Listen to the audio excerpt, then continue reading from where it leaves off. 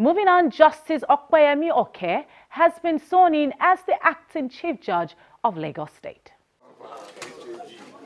With smiles and to the embrace of colleagues and well-wishers, Justice Yemi Oke arrives for the occasion of her swearing-in ceremony as the acting Chief Judge of Lagos State. With the arrival of the governor, the event commences.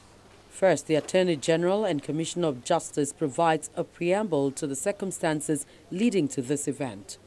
The procedure for the confirmation of the substantive occupation of the position is already in progress, and the importance of giving leadership and vision to any institution can never be overstated.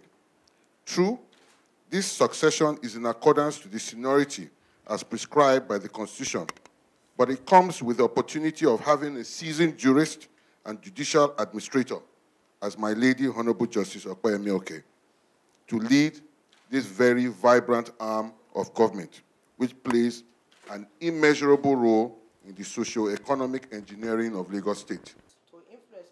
Then, the administration of the oath of office and allegiance on the new acting Chief Judge. That I will preserve, protect, and defend the Constitution, of the Federal Republic of Nigeria.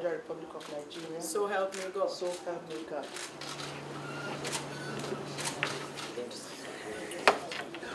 My Lord. With Justice Oke becoming the acting Chief Judge of Lagos State, she will remain in that position pending her recommendation by the National Judicial Council as Chief Judge.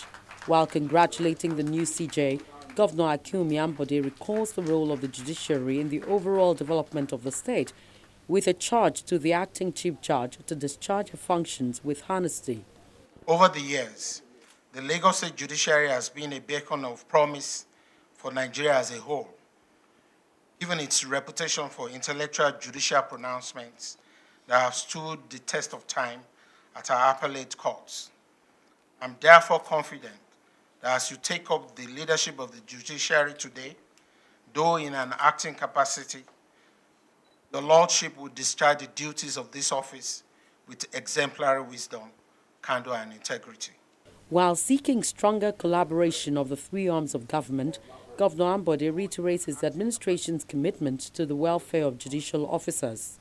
Let me also reiterate this administration's commitment to improve the welfare of judicial officers and increase the number of judges to dispense justice adequately and effectively. In addition to her years of experience as a magistrate, Justice Oke has been on the High Court's bench for over 20 years. Her exposure will no doubt stand her in good stead in building upon the achievements of her predecessors.